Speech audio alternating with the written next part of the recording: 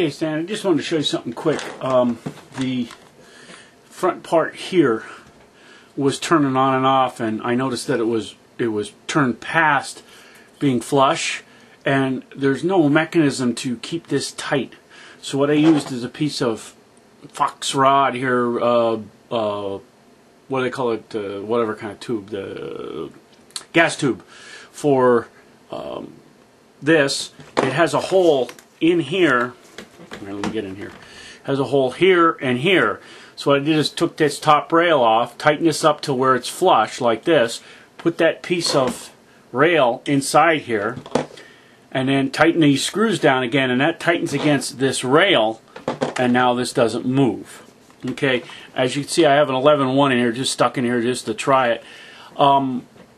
Here's semi.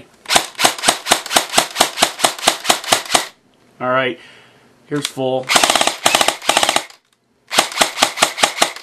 What I'm finding though, the motor height was really adjusted up there, and as it's cold, if the motor's adjusted too high in there, it wouldn't turn it. Okay, one thing I am noticing though that this definitely needs, I'm shooting 2.0s out of this just to test it. The hop up is all the way on, and I'm barely getting out there. So this definitely needs a new bucking, so that is the first thing I want to tell you about. The work I did on this, the motor adjustment, and I have to put a new bucking in here. I just want to test this before I start going on it, but because it seems like it's an easy fix, I might throw the bucking in here to start with and get this shooting. So this way you can shoot higher weight BBs if you have to, or if you want to stick with 2.0s, at least you have some adjustment to, you know, get some distance out there.